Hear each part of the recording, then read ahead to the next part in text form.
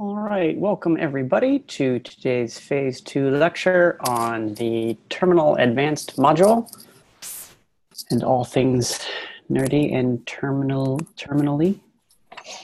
Yeah, I'm going to just be walking through some like how to use the terminal things, good stuff to know, all content that's sort of part of the Terminal Advanced module in Phase 2, but will probably also be applicable to people who are maybe in Phase 1 or Phase 3. If you've wandered in from there, welcome. And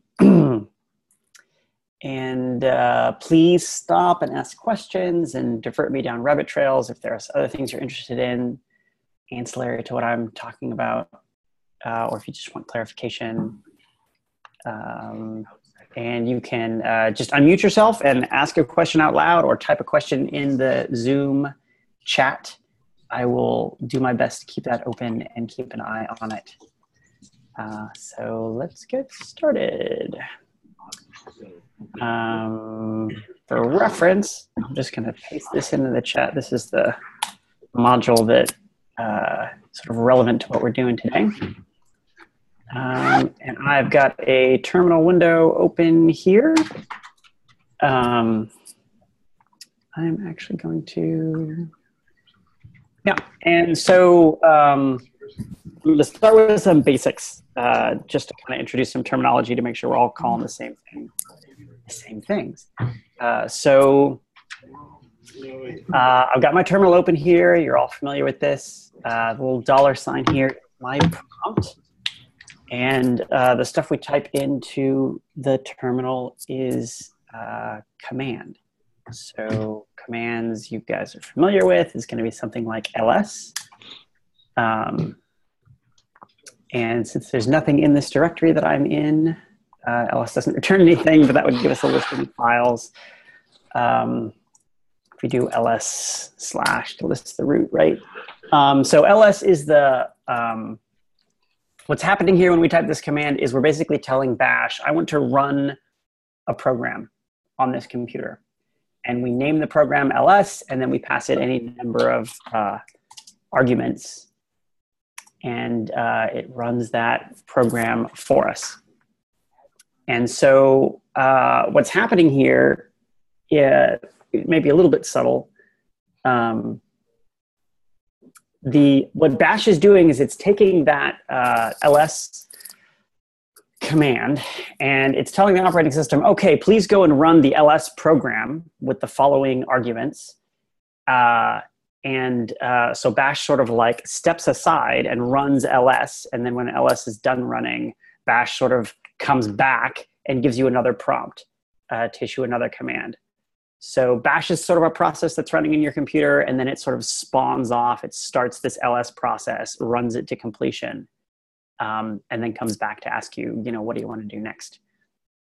So the thing that's happening here while this stuff is being spit out is a process.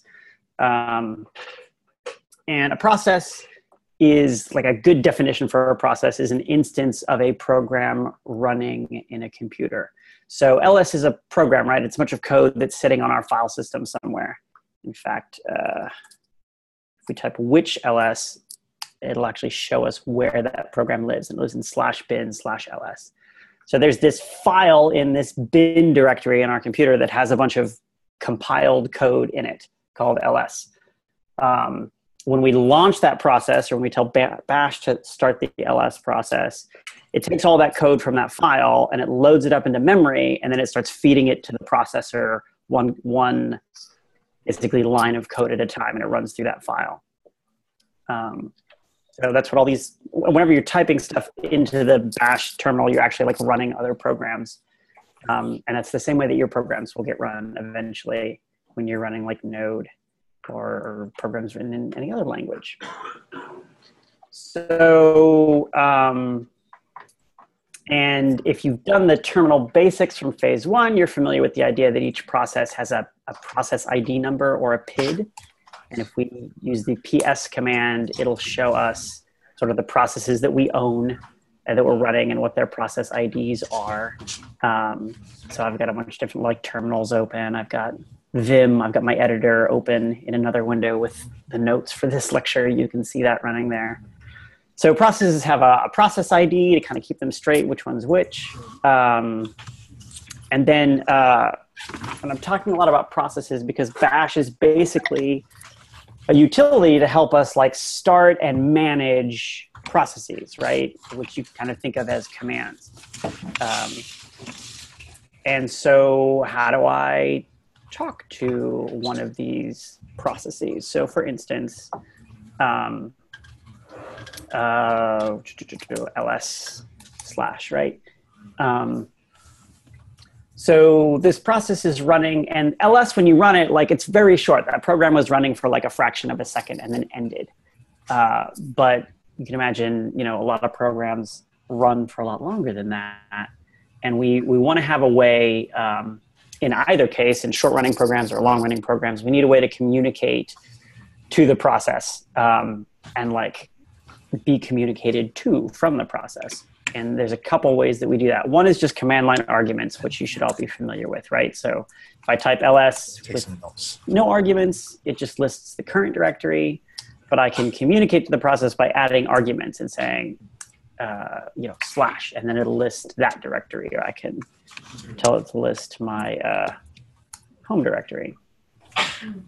So that's a way to sort of like communicate to the process by passing in stuff at the beginning that sort of becomes part of the application's state as it's running. And then the process has a couple of different ways of communicating while it's running. And one of the primary of those ways is by file handles. So processes can write to and read from files. And you've probably done some of that if you've done some of the, you've done like the phase 2 command line to-do list where you're like reading and writing JSON to a file. So that's sort of a way for a process to communicate with the outside world by reading to and writing from a file. And it turns out that every process, when it starts in a sort of a Unix environment, and this is it's similar, almost identical in a Windows environment. Every process, when it starts, has 3 files already open.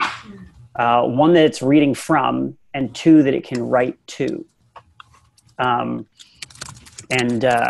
they're sort of like special files. They don't actually correspond with a file on your file system.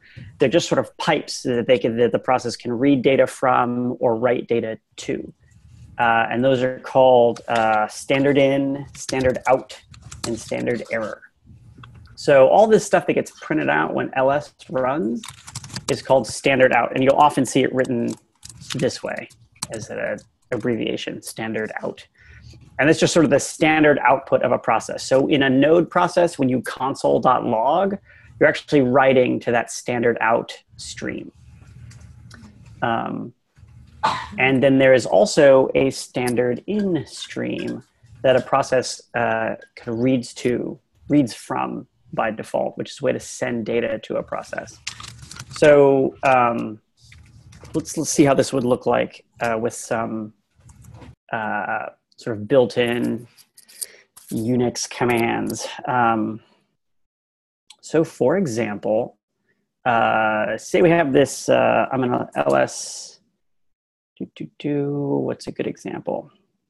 Let's list the, so in my home directory, I've got an LG directory and then curriculum. I have the curriculum checked out. So if I do a listing of that file, and let's look at, yeah, okay. So I can do a listing of that folder, and I'm going to add a -l flag to my ls command, which is just give me a long listing, which will list every file or directory in that directory, 1 per line, and give me some other data about it. So it gives me the time it was created and who owns it and a bunch of other information. But the nice thing about -l is it gives it to me everything. Each line contains a signal result. So ls is sort of printing all this to standard out. There are a lot of programs that are built to read from standard in and do something with the data that's coming in. So grep is an example of that. grep will sort of read from the standard input and filter it and only print out lines that match a given string.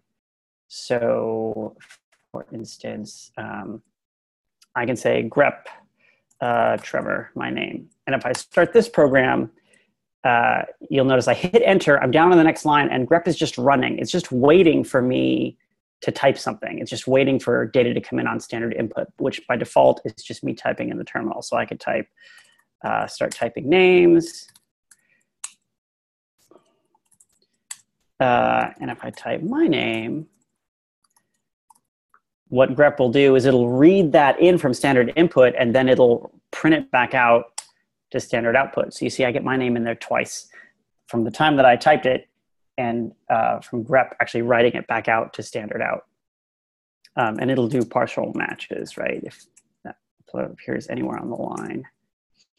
So that's not super useful in that case, but it's leading to this cool thing, which is I can stitch these two programs together by using this special pipe operator in the shell.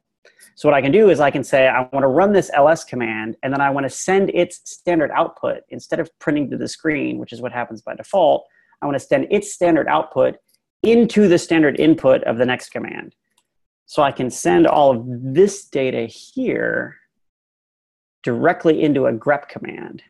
And that would allow me, for instance, to search for JavaScript files. So now I get the same listing that came out from the ls-l command, but it's filtered out all of the lines that don't have a .js in them somewhere. So now I'm just seeing the JavaScript files that are at the top level of the curriculum directory. And JSON files, since they have a .js in them too. So what the pipe is doing there is it's taking the output of one command and it's sort of feeding it into the input of another command. And this is something that's this really powerful aspect of the bash shell or other shells, is the ability to stitch together different commands to do something a lot more powerful. And this is like sort of core to the sort of Unix, Linux philosophy of like have a lot of like simple tools that have like these defined interfaces, standard input, standard output, so that you can sort of compose them together. So that's ls and grep and the pipe character. Find where we are. So, so some other cool things you can do with this. Instead of piping to a file, you can use the greater than sign to redirect standard output into a file. You can think of that like greater than sign as like a funnel, right? So I could put that listing and I could call this listing.txt. I can just name some file, doesn't have to exist already. And so now if I do a listing of the current directory, we'll see I have this new listing.txt file. And if we open that, move this over here, open in another window. If we open it, we see it's got that output from the ls command in a file. So that's the greater than operator. So pipe will send the output like to another command, and the greater than will send the output into another into a file. And then you can do this the other way around too. Now that we have listing in a file, we can use it. We can push a file into the standard input of a command. So we have that grep command where we're looking for .js. We can use the less than sign to take the data that's in that listing file and push it into the input of this grep command to grep through the contents of that file. And like we could change it, look for markdown files, get the markdown files. Does that make sense? Questions? I see a question in the chat that I missed. Is when it pipes to grep uses the -1 option even though it is not in the command. Jonathan, can you? LS, not that's Oh, this word is LS, not is, even though you can't tell the difference. right. Yes, that's true. Yeah. So some commands will notice when their output is being redirected, and they'll actually use case.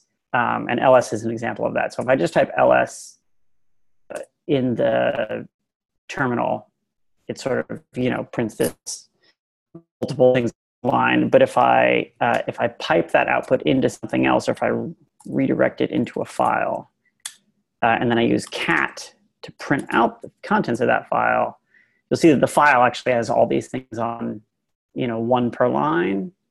And that's ls is sort of altering its behavior a little bit when it realizes that its output is being redirected to a file and not being printed out to display directly to the user. And that's not uncommon. And basically that's because if you're sort of redirecting the output, it's probably because you're going to want to do something programmatic to it. And it's just a lot easier to parse this output if it's one entry per line than if it's this like formatted, tabulated table of results. So that is piping and redirection. So I said that there were two files that processes write to, or two pipes that they write out to. There's standard out, which is what we've been looking at. That's what ls does by default. And there is something called standard error. And standard error is another way that processes write data out. And in the terminal, you'll just see it show up just in the terminal, it'll just get printed out. But it is, it goes to a different pipe, so you can treat it separately. You can treat like the error messages that come out of a program differently than its like normal output.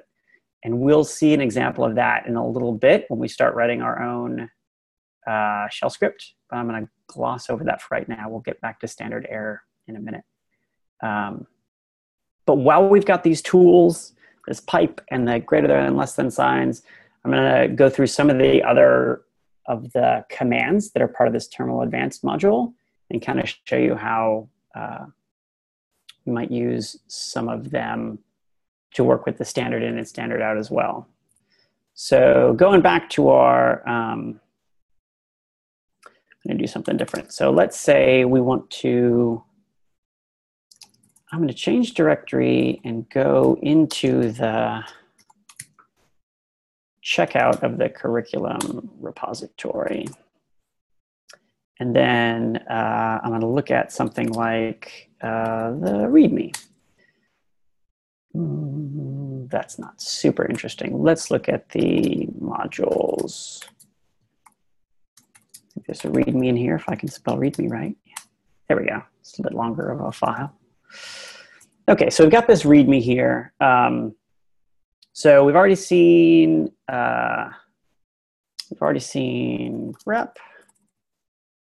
And so we could, there's like an FAQ in this file. We could like grep for questions from the FAQ, for example. And what I'm doing here is I'm using the cat command, which just prints out a file to standard out, and I'm piping that into grep. The other thing to know about grep is that if you specify a file as the first argument to grep, if I can do this, README, then it just uses the contents of that file to search through, and it ignores the standard input. So you can do it all in one command there, if you do it in the right order. Sorry. The thing you're searching for goes first, then the file name.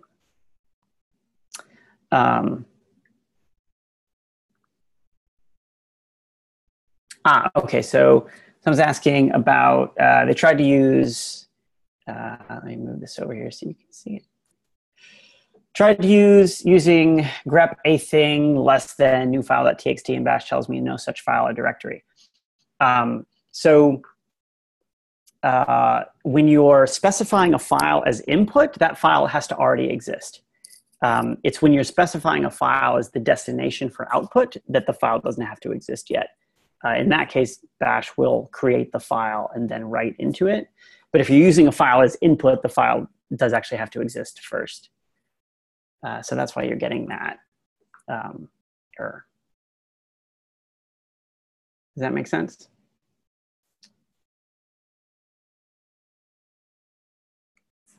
So back to where we're here. We got this README here. So other interesting commands you can do with this are, there is a WC command, which is really handy. So in this example, let's say, what I really want to know is how many questions are in the FAQ in the module's README. I can do this grep, and it'll filter out for me just the questions. And then I can pipe the output of that command to another command called word count, or WC.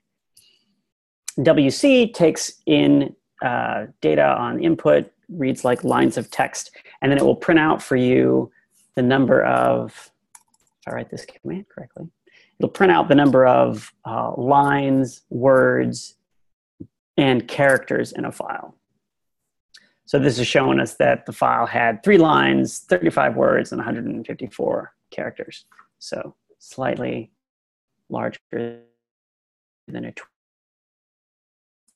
and ask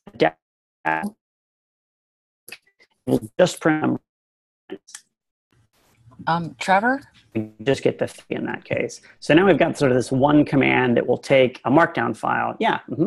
Oh, sorry. Question? No, you were just breaking up for a second there, so I wanted to let you know in case you... Oh, gotcha. Thank you. You're welcome. So I will rewind a little bit. So word count, we're piping the output of this grep command, which is those 3 questions from the FAQ and the README. We're piping that to a command called word count, which is WC. And WC will by default print out the number of lines, lines, words, and characters in a file. So, or in the input. So in this case, that's this up here. So this chunk of text has 3 lines, which we can see, 35 characters, 35 words and 154 characters. And if we add a -L to the WC command, it will just print out the number of lines. So we get 3. You can kind of see how bash turns into this programming language where you can think of each of these commands as like a function, and then you can sort of pass the results of one function into the next function. But instead of operating on variables, it's operating on like a stream of data that keeps getting like manipulated or changed in a certain way. So word count can be really handy. This sort of thing where you're like grepping and counting is really handy when you're like looking through error logs on a production server and trying to figure out like, are there any errors? You can grep for errors, or if you're trying to figure out how many times in the past hour have we had a certain kind of an error, you can sort of grep for that error and then do a WC to count lines. And another really handy one is, especially for log files, is tail. So again, if we cat this file, we get a bunch of results. Tail is a little command that will just take the input and just print out the last 10 lines of it. So it's a quick way to just see the end of something.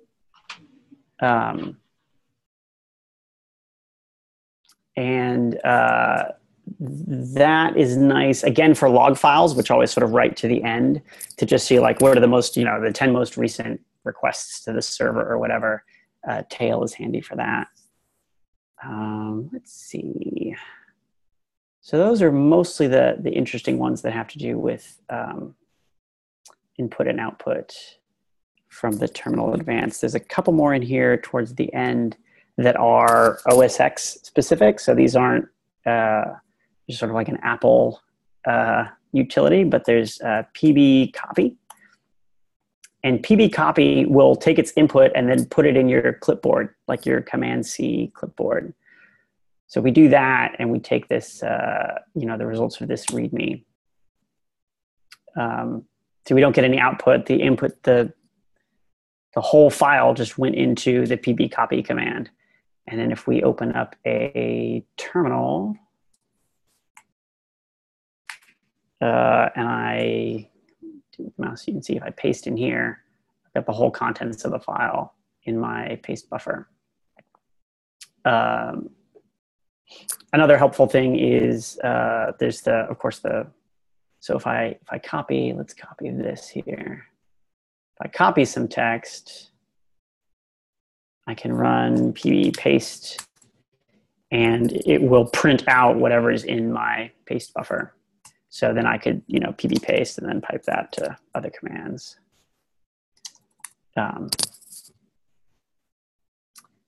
So yeah,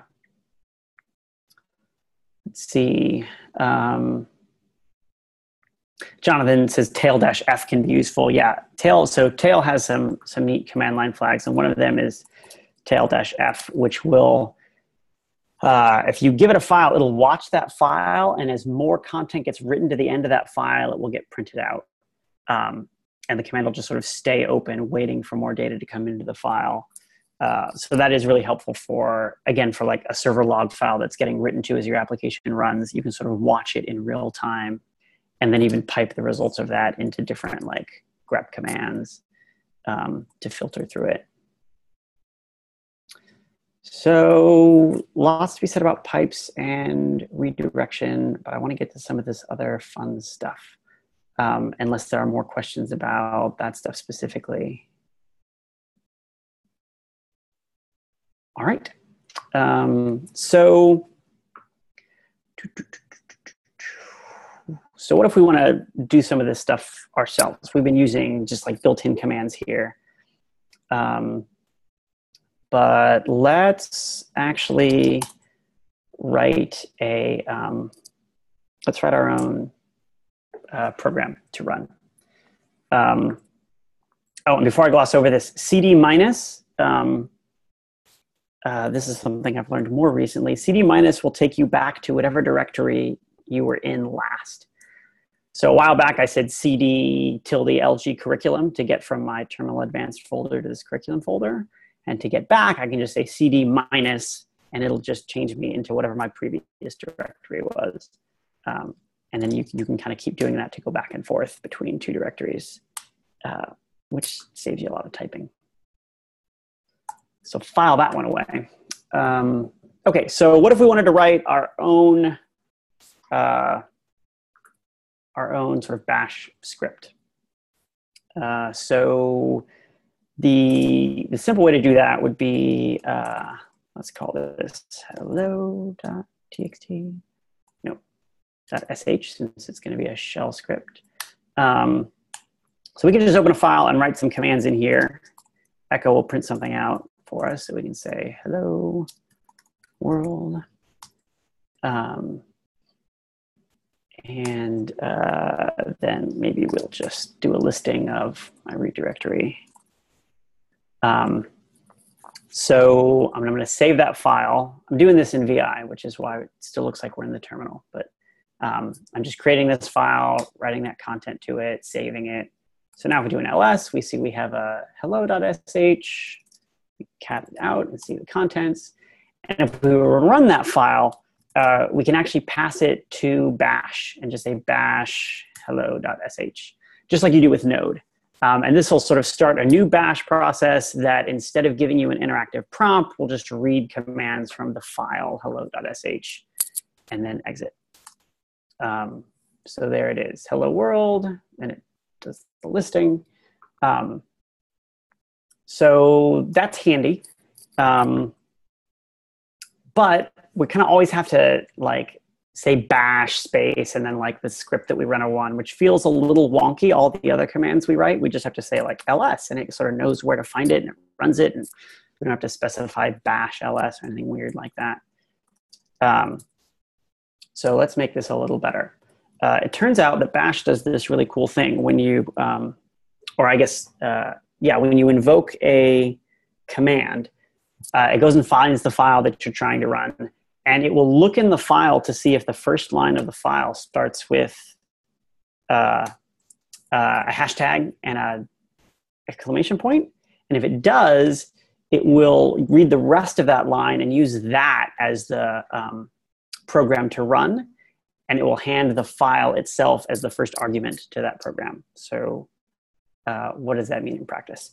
It means that if we type bin bash here, which is the location that the bash script lives, and if you're curious about how to find that, you can use the which command. So which will tell you, will like print out the location of any program in your computer. So anything you can type in, like if I can type, ls, if I say which ls, it'll actually show me where that ls program lives in bin. So if I say which bash, it'll show me that bash also lives in that top level /bin directory. Go back into hello.sh and I type bin bash up here.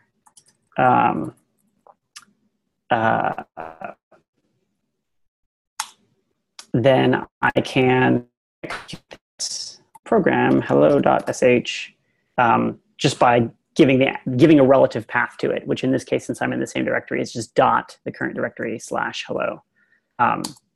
The first time I do that, though, I'm going to get this permission denied error because the operating system will not let me run a file as a program unless the file's permissions explicitly allow that.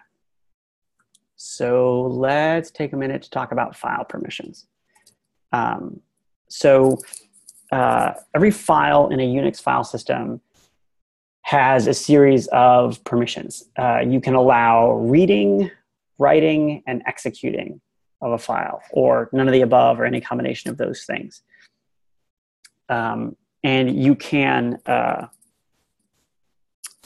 set those permissions for the owner of the file, and then the group of the file, and then just sort of globally. So you could allow an owner of a file to read a file, for example, and nobody else to, or you could allow the owner to modify the file and everyone else just to read it. And if you want to see the permissions, of a file, you can use ls to do that. And if you do the long listing in ls, the ls-l, so let's list the current directory.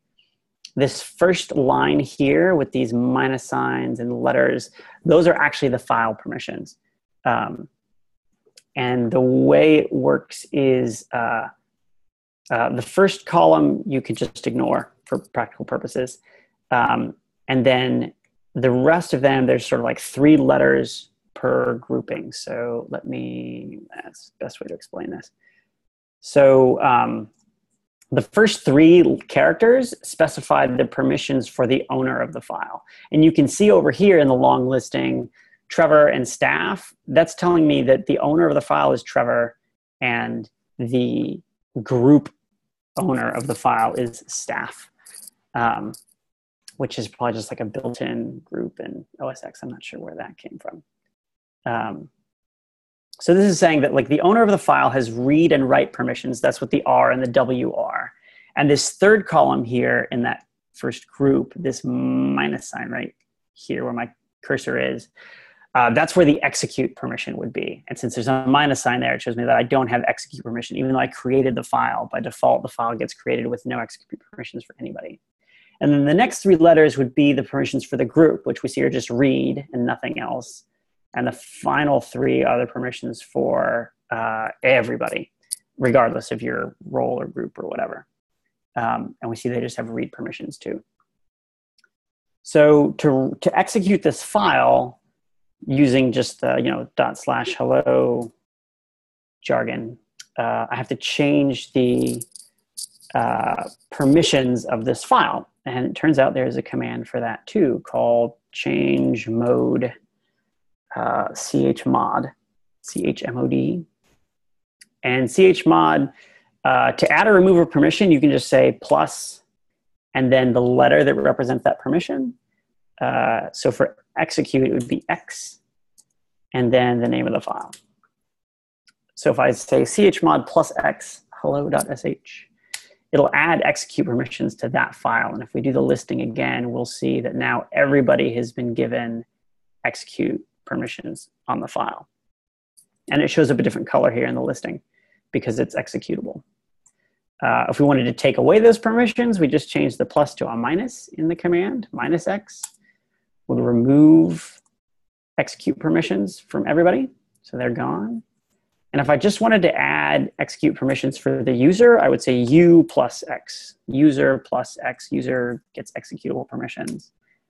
And you see I just get the x there just for me. Most of the time, if I'm making a file executable, because I'm writing a script, I just use the plus x. Just make it executable for everyone. It's usually safe to do by default.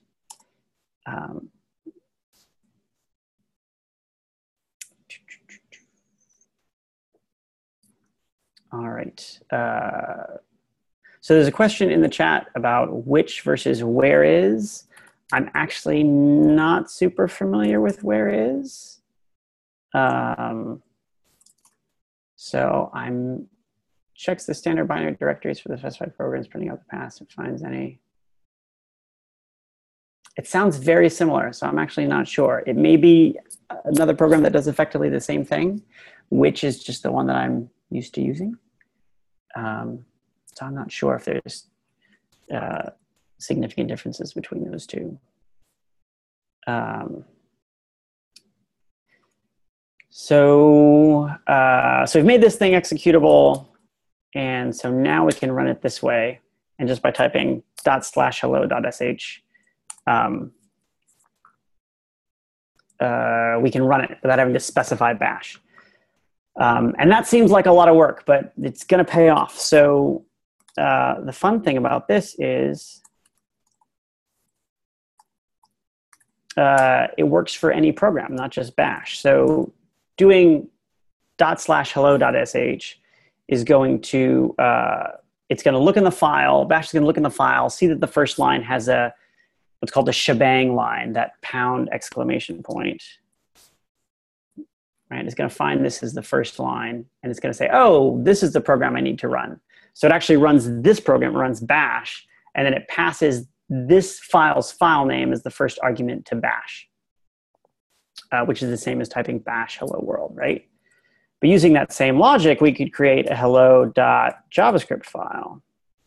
And if we know where node lives, which we can find out by saying which node, so there's the full path to my node executable, right?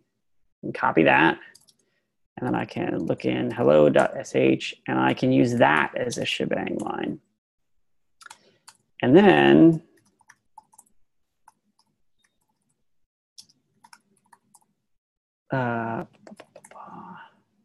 now I can just write JavaScript in here. And if I save that and then make it executable, hello.javascript. So now I can run that JavaScript just like it was a shell script. And bash will just look in the file and find out, oh, that's a JavaScript file. I need to use this node thing to run it. So you can actually write little shell script helpers for yourself in JavaScript and run it with Node that way. So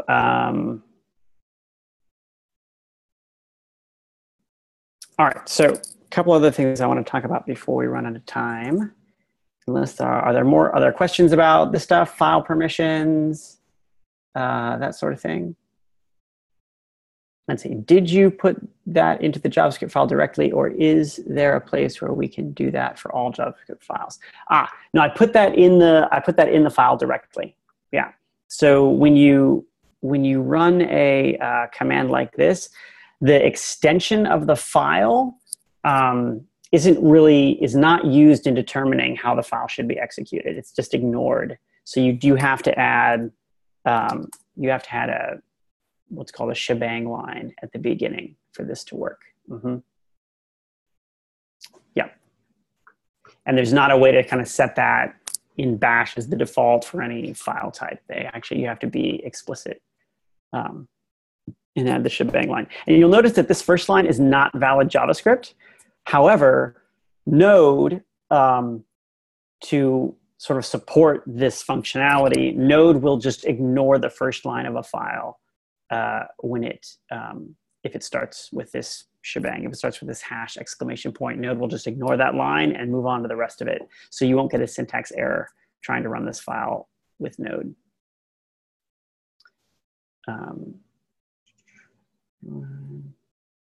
Okay, someone's asking about Control R and file, and I can totally talk about those, yes. So Control R is a way to, so I've been typing a bunch of commands here. For instance, if I want to remember like, oh, I know I just typed the command to chmod a file, but I forget exactly what it was. I don't want to type the whole thing out again. I can use the up arrow to kind of search back through my history until I find the one I want. Like, oh, there it is. Or I can hit Control R, and Control R will then change my prompt into this reverse-i-search. And what that's prompting me to do is just start typing in part of the command I'm looking for, and it will sort of auto-complete for me. So if I start typing chm, you can see it's showing me to the right here the command, my most recent command that contains that string that I'm typing. And as soon as I've got the right command there, I can hit enter, and it'll just execute that command. So Command R is a way to just like search back through commands that you've typed, and it'll search back through your whole bash history. So I actually use this just for like things that I type a lot. I'll use Command R because I know it's in my history somewhere. So for instance, like a while back, I did that cd command to the curriculum directory. So I could just type Control R and then CUR, start typing curriculum, and there's that cd command. And now I don't have to type out the rest of it. I just type those 4 characters and back. And cd minus to go back to where I started. So that's Control R, super helpful. Save you a lot of time typing. And the file command, just you pass it a file name and it'll tell you what kind of file it is. So if I pass it this hello.js, it'll show me that it is a text executable. And it actually prints out, see it's printing out, it looks like it got truncated, but it's printing out the first so many characters of the shebang line to show me like what file it is. Not just that it's a text executable, but like which interpreter is going to be used to execute it. So if we look at hello.sh, it's also a text executable, but it recognizes that bin bash shebang line and tells me it's a born again shell script. And you could point this at a directory and it'll tell you that it's a directory. So that's what file is. Honestly, I can't remember the last time I used file for any reason, but it's in the Terminal Advanced skill list.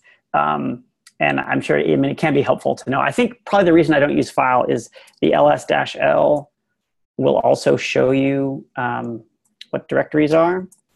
And that's actually that first character in this permissions list is going to be a D for directories and just a minus sign for files. And so that's usually how I look to see if like something's a file or a directory. But file is another way to do that. And file obviously gives you more information than whether it's just a file or directory.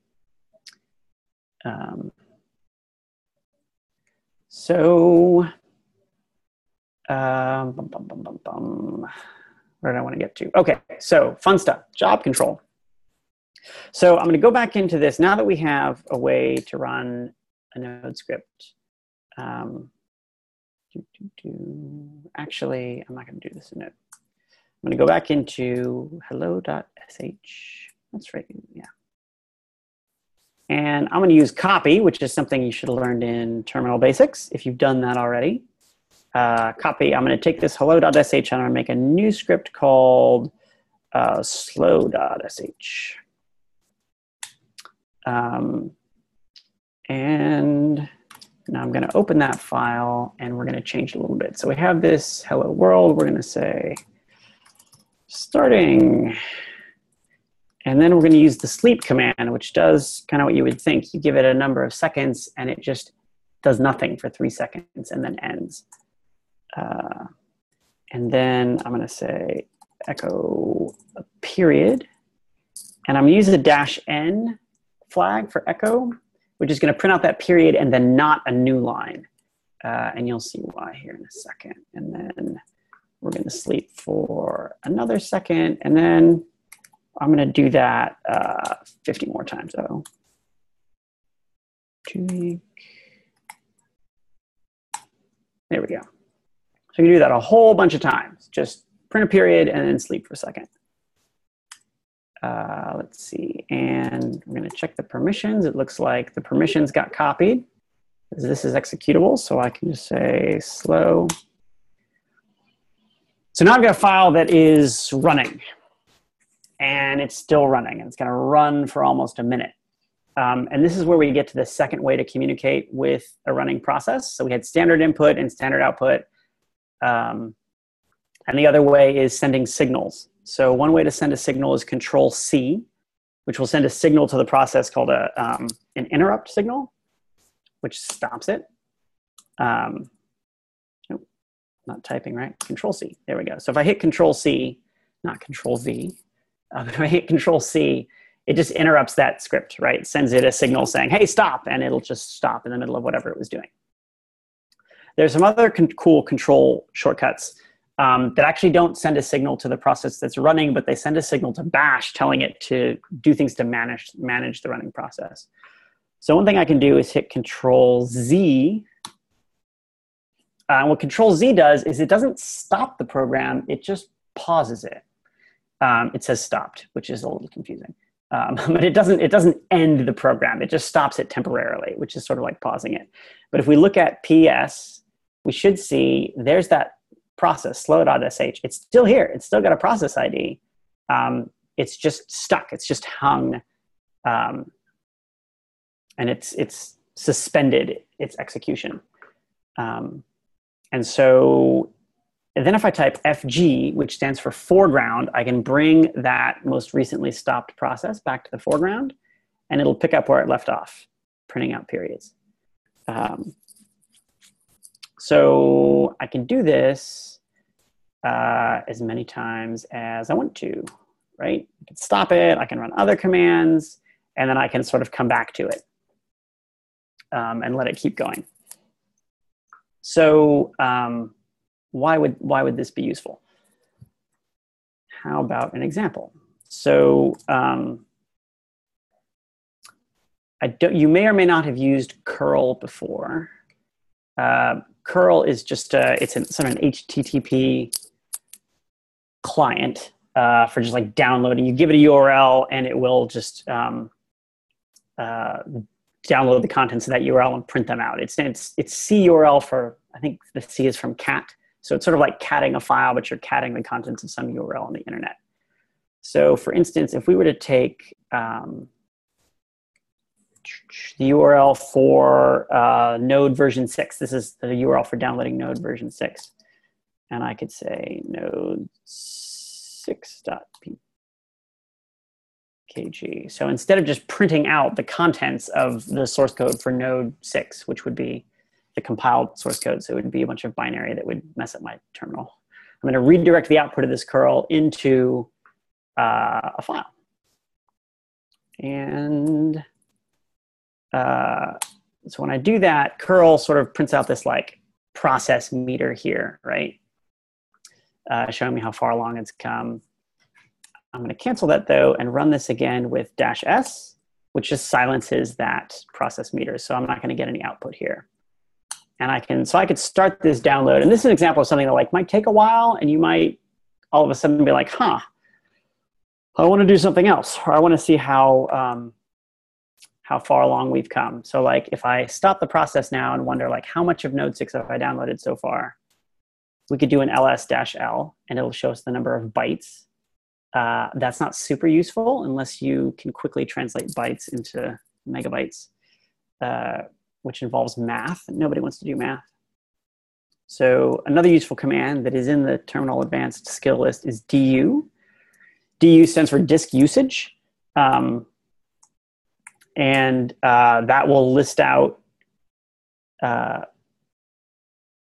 all of the you give it a bunch of arguments. So if I hit star, star is just a shortcut for everything in this directory, right? So it'll print out all those. I can give it node 6 to be more specific. And if I give it a -H flag, H for human readable, it'll show me the size in like megabytes or gigabytes or something more readable than this like bytes format here. So I can see that we've gotten 9 megs of node 6 downloaded here. And again, I can foreground to bring it back to the foreground and keep going. So backgrounding and foregrounding can be useful. Another way that I use this a lot in practice is, y'all probably noticed that I use this VI editor in the terminal. So I could be in here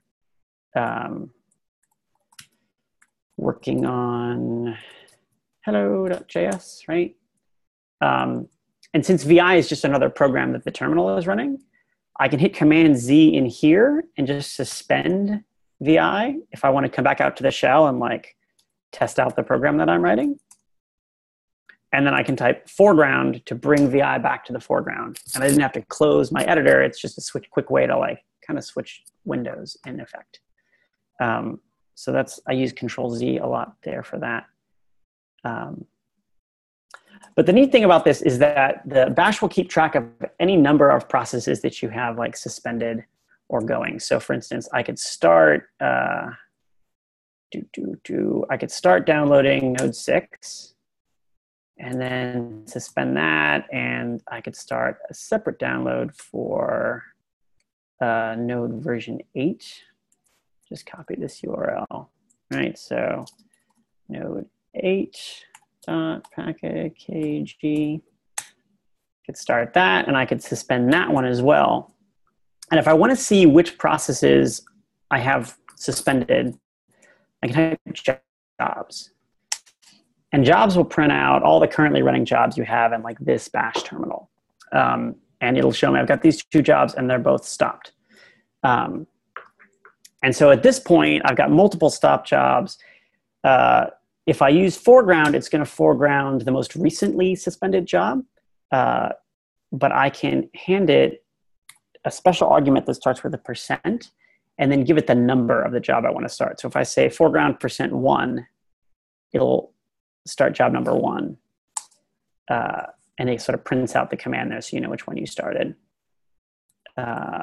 Similarly, right, I could do foreground job number 2, and it would start up the node 8 job. So this all feels really stupid because these things are never going to download if I keep suspending them, which leads to the other cool thing you can do with jobs. You can foreground a job, but you can also background a job. So BG, background, will start a job running again, but it'll start it disconnected from your terminal. So it'll kind of start it in the background, but leave you an interactive terminal that you can use. So I could background number 1 and number 2. And now if I type jobs, we'll see both of those jobs are running. And those files should be getting, if I type the right command, should be getting bigger and bigger. See, both of those file sizes are increasing. Node 6 and node 8, because those jobs are running in the background. And I can sort of still keep an eye on them with jobs. And now I can see that like the node 6 one is done and the node 2 one is still running. So that can be helpful, especially when you're like firing off long running commands like this or wanting to do stuff in the background and don't want to have like 17 terminal windows open.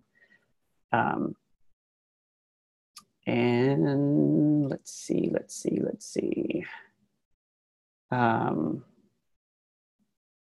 is most of the stuff that I wanted to get to. There's still a few other things here in the skills map. I'm going to do one more because we almost got all the way there. So a while back, so Jonathan points something out that's very useful. Doing BG to background a job. It backgrounds it, but if you close your terminal, if you kill that bash session and close your terminal, it will end up killing that job as well. So it's not going to run indefinitely in the background if you close your shell altogether. it is still, in that sense, kind of connected to your shell. It's just sort of pushed into the background.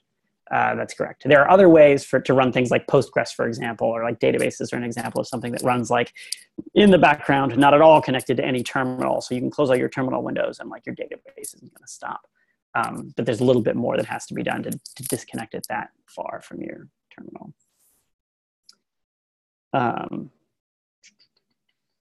So the one other thing I wanted to show you is the path environment variable. So we've already seen echo. And we can use echo to print out the contents of a variable. So a lot of you probably are familiar with env that prints out all of your environment variables. If you want to print out a specific environment and variable, you usually use something like echo $, and the environment variable name. And bash will take this $ path and it will go look up the path environment variable and it will replace this text with the contents of that variable, and then echo will print that out just like it prints anything out. So your path environment variable is where your shell is going to look when you type in a command that does not start with a relative path or an absolute path. So when I type ls, it knows that ls lives in, where did we say it lived? In bin ls, because it actually goes through all of these directories in order, separated by this colon. And somewhere in here is going to be /bin. And it's in here somewhere. So many directories. There it is. /bin's right here. So because bin is in my path, it's one of the directories that gets looked in. So if I wanted to write my own scripts, I could put them in /bin, but I have to be like the root user to do that, and it can be kind of disruptive. And so what I can do is I can make a directory, my own bin directory. Let's just make one in this folder. So if I move into bin now, I've got this, I've got this directory here.